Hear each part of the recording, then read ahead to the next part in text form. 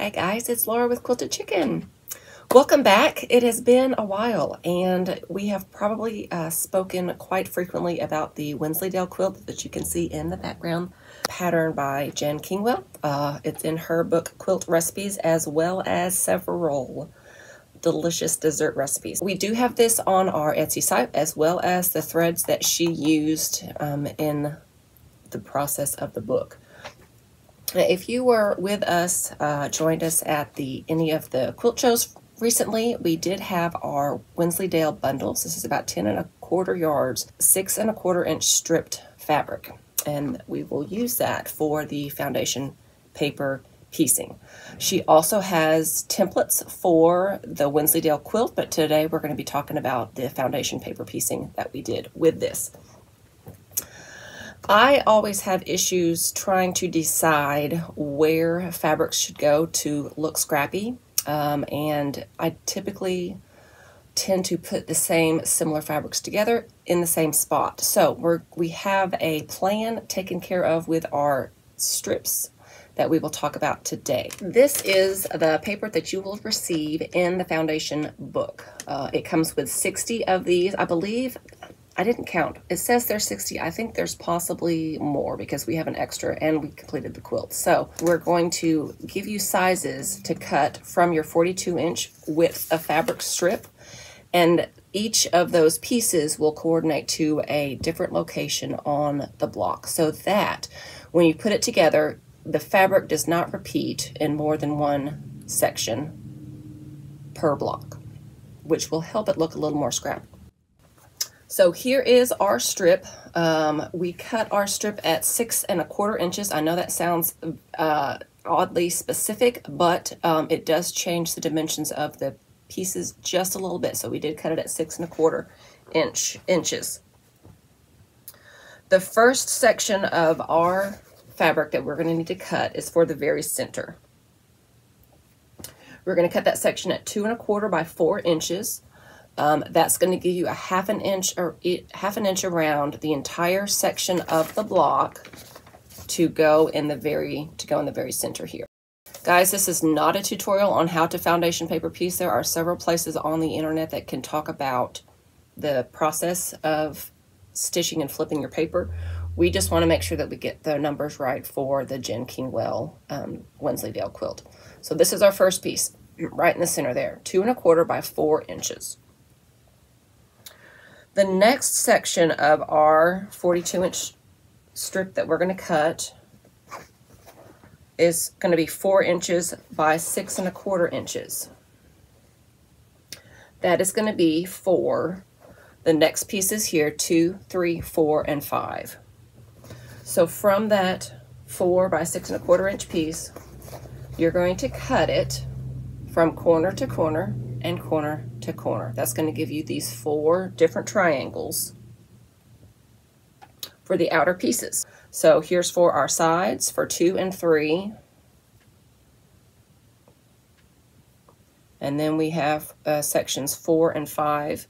These triangles, you are going to have a little bit extra left over. These will be quite a bit larger. It's our second piece that we cut. So the next step out, we've got 6, 7, 8, and 9. And for those pieces, we're going to cut a piece that is 5 inches by 6 inches. That's the third piece right here. To cut down all of our pieces for the third step, you're going to cut it in half, and then you're going to cut from the center out and from the center out again. So if we could take this, if you prefer, you can also fold it in half. You'll have to cut down the side and from corner to corner, but that will give you your 4 triangles for pieces 6, 7, 8, and 9. Again, these have been trimmed down a little bit to show you how they fit. I just love this fabric. This is a Ruby Star fabric. This is strawberry somethings. It's little strawberry seeds. How cute is that? Okay, so that is the third step. For the fourth step, it repeats the same as the second step, only larger. For that section, we are going to cut 6 1/4. Oh, it's all folded up. 6 1/4 by 9 1/2. That's our next section on our 42-inch strip of fabric that we've cut from the bolt. And again, those are just going to get cut from one corner down, from corner to corner. I'll give you the triangles for the sides here and here. And then again, these pieces, if you get confused once these are cut and mocked around, it's a triangle. It can rotate. It will fit just like it needs to, and you should have plenty of room for pieces 9. I'm sorry, for pieces 10 and 11. Starting to come together. Not too bad. The next pieces that we have, guess what? It is the same dimensions. It's not the same dimensions. It's the same proportions as our step 3, but quite a bit larger. This is the last section that we need to cut from our 42-inch strip, and it's going to be 5 inches by 16 inches. This is for pieces 14, 15, 16, and 17. Again, you're going to cut down the center and then from corner to corner. You do have to be careful with these pieces because, as you can see, you have 2 that are exactly the same this direction, and then you'll have 2 that are exactly the same this direction. If you mess up one side and try to cut an additional piece, make sure that you have 2 that are exactly the same with the right side fabrics up. If you notice, we only have 3 pieces of fabric here. That's because I goofed. Do as I say, not as I do. And I did not have enough fabric of this to cut the 4th piece. Thankfully, on your 42-inch strip, this is going to be extra. This is going to be left over. So if you do have an oops or an uh-oh, you are able to salvage and get a piece from this. We would absolutely be able to get another section if we cut something incorrect or wrong. Or if there was a smaller piece. If you get the kits that we bundled for the show, this has 62 strips, so you do have two strips. If there's a fabric that you don't love, if there's a print that you just don't want to have it in your quilt, or if you have a mess up. So that is that. We've got a little bit of a short video we're going to show how we laid out once all of our strips are cut. And the video that we're going to have to follow, I took all of our strips, we cut all of our sections out and stacked each section together so that all of our number 1s were stacked up. All of the second cuts that we did for steps 2, 3, 4, and 5 were stacked together in a section, and then that's the point where you can go through and mix and match all of your fabrics to get all of your blocks how you want them. What I did is set all of our fabrics. I tore a page out from the book. I stacked all of the fabrics out and had a block with a page already set and ready to do. So if you don't want to spend all day sewing on paper and then ripping paper out, you can have a stack next to your machine. You can carry them around the house, stick them in a Ziploc bag, keep a block with the paper so that you've already got your steps done first up. It's a little bit more time consuming, but it makes it seem like it goes a little bit faster. So of course, if you have any questions, you can absolutely leave a comment. We can let you know about that. Hopefully the video to follow makes sense. This was something that we did a couple of years back, and of course, like everything, you will return to it and wonder, what in the world was I thinking? Why did I do things that way? So we spent a little extra time today getting stuff prepared and worked out so that when I talk about stuff, I can hold up a piece of fabric and say, this is where it is, this is where it goes. I hope you guys enjoyed. The quilt did turn out wonderful. If you would like to get any of the other bundles that we have another quilt show the end of this month.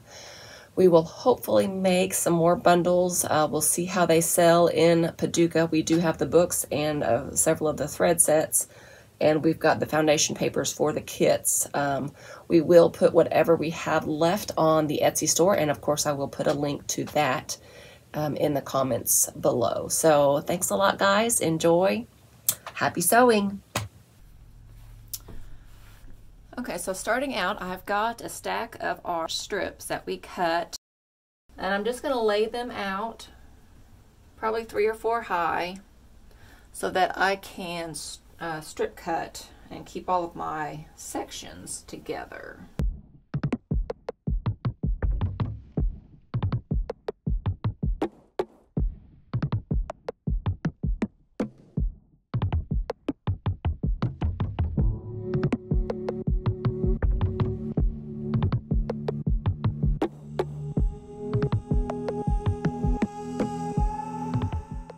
And I pulled out my instructions that tell me what size lengths to cut.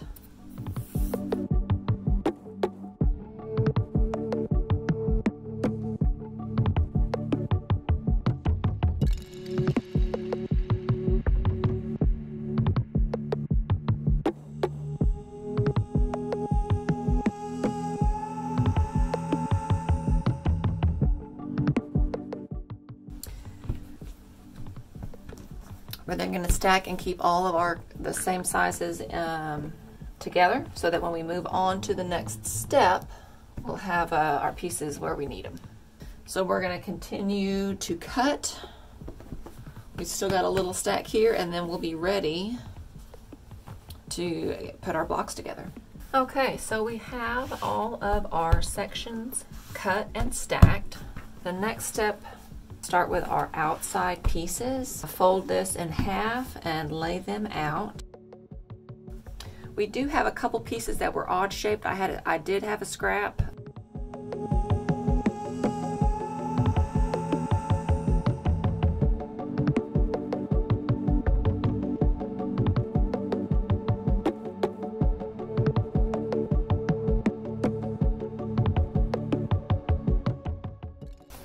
We may get through about half of this stack, and then I'll have to start matching them up before I'm going to run out of room.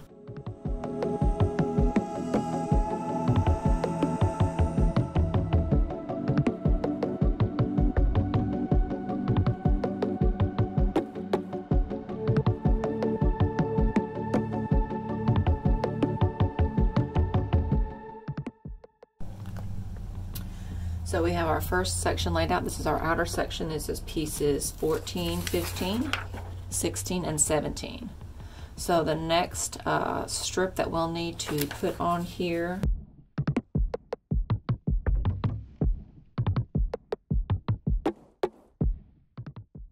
we're going to fold, and I'm going to leave just a little piece here so that I know on our block that it'll graduate from our outer border down until we get to our center.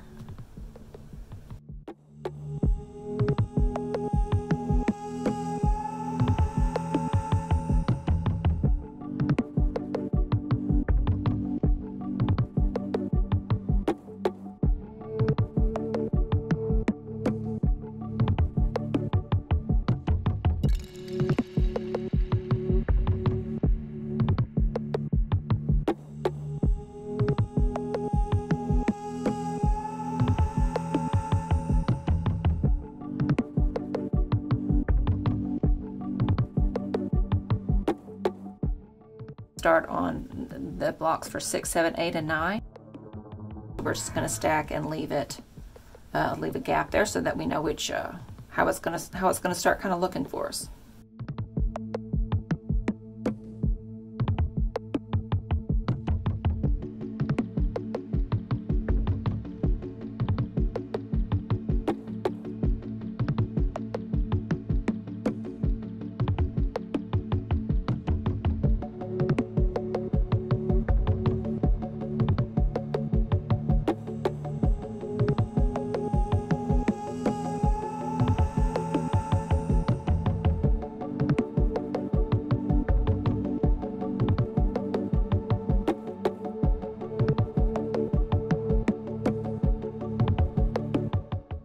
Then our next piece that we're going to put down,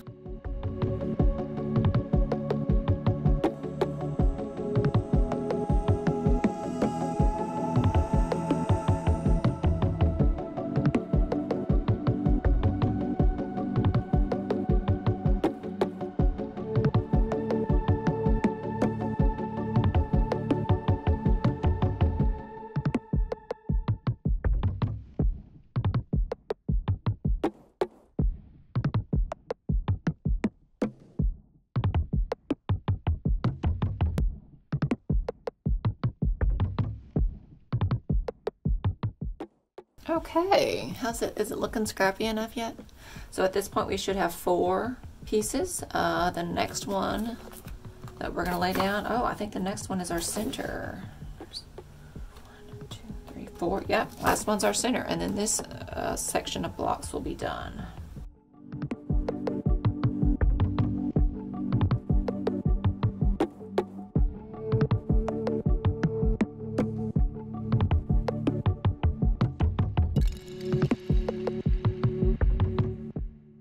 Okay, what we're gonna do is pick them up. I'm gonna go ahead and, since our bottom piece is larger, we're gonna just go ahead and fold that over so that if I stack them, they don't get mixed up.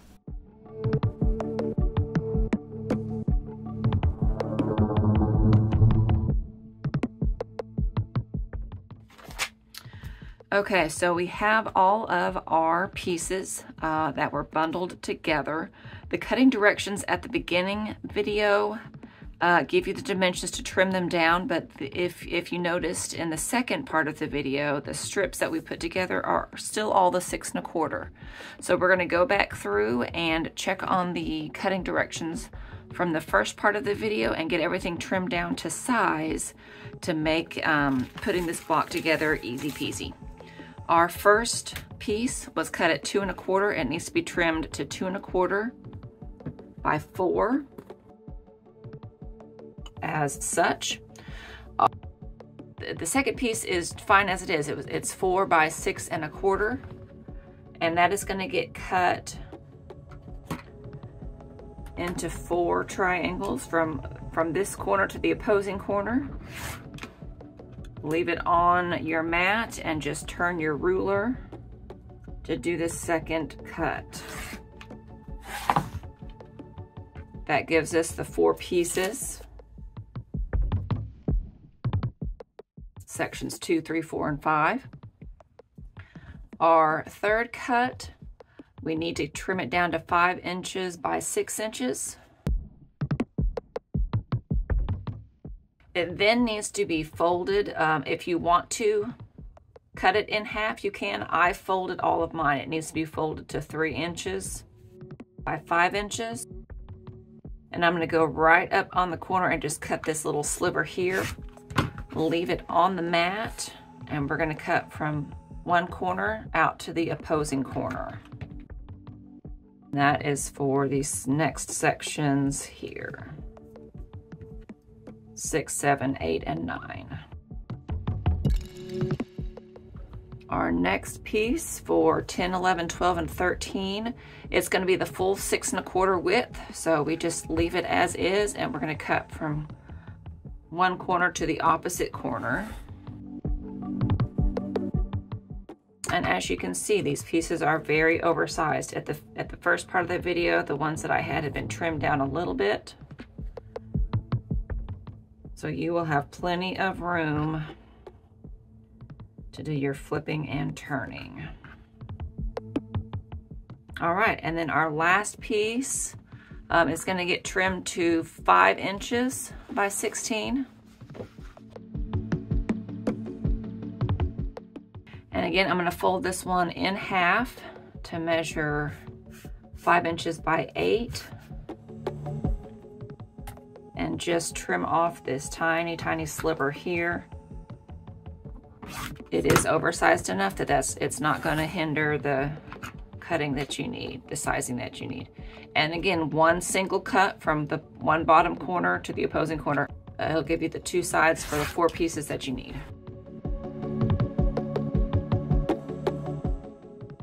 So there we have it. That is how our block will finish out. If you notice, I don't think any of these colors are in our actual kits because these were all scraps. I didn't have, everything has been done. We finished our quilt, and so I didn't have any pieces to put together. But so there are the directions, there are the cutting instructions. We'll have links to all of the kits and books and fun stuff in the comments. Guys, I hope that helps. If not, shoot me a message. Put a message in the comments and we'll get you taken care of, because this is really a fun project to do. You don't need to be intimidated. Have a great day. See you next time.